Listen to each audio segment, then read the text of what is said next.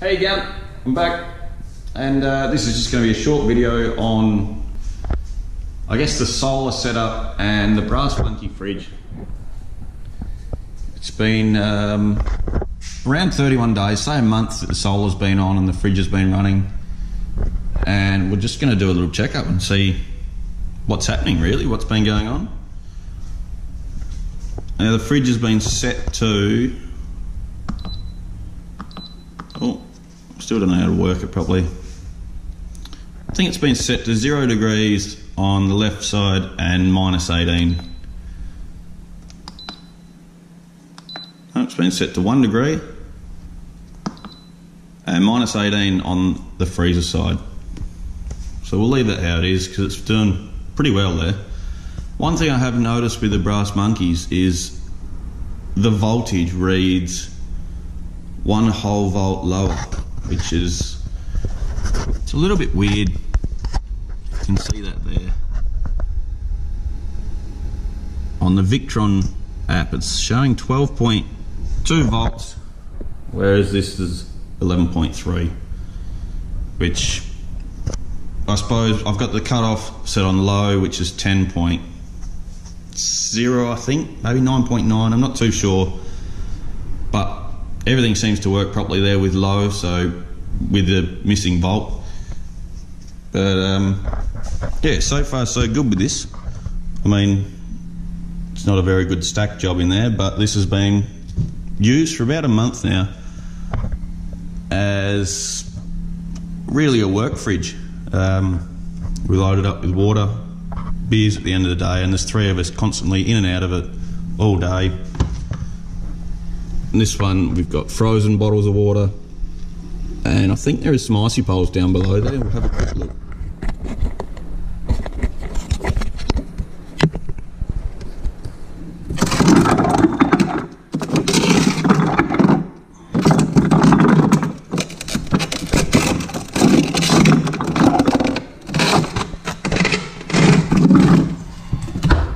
There you go.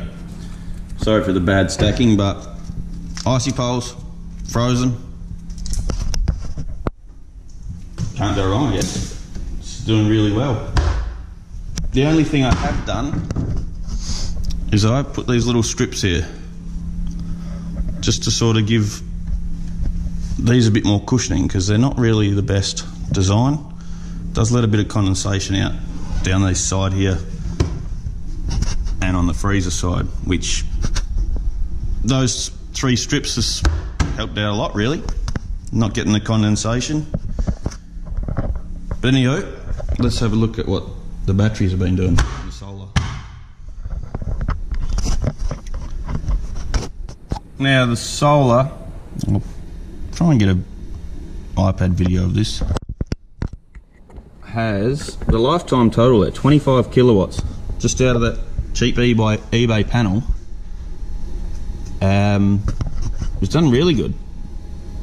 Just straight off 105 amp hour battery. What more can I say, I guess? The fridge is currently running. I don't know if you can hear the compressor running on the fridge, but that's drawing around 4 amps. Oh, that's really good.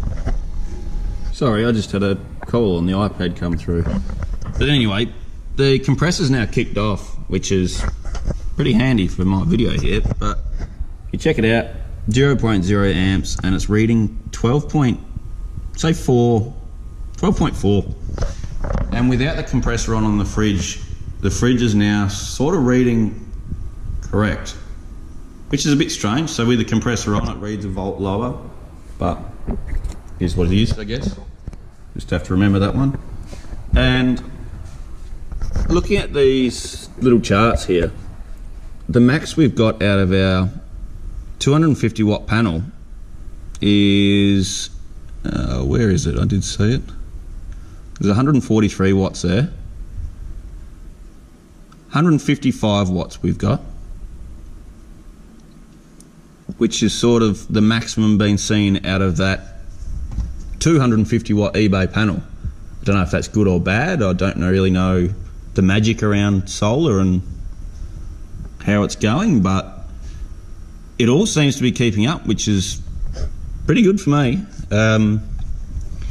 Looking at the days here, we've had, the fridge has consumed 1.18 kilowatts on the first day we had it, and the max it's consumed is, I think there, 1.3 kilowatts, which you've got to remember is, that's day and night. So the solar can't charge during the night.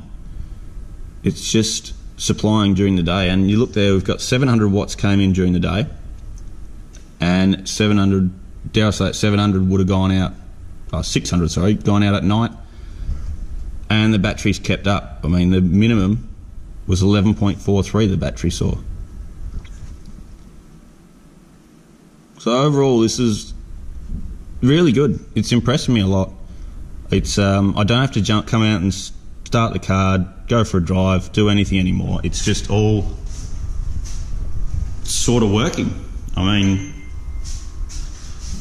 yeah, it's really impressed me. For the 200 bucks, I think it was, I spent around about 200 bucks. Really impressing me. Anyway, that's a short little update. I hope it's helped someone, but thanks for watching. I'll see you on the next one.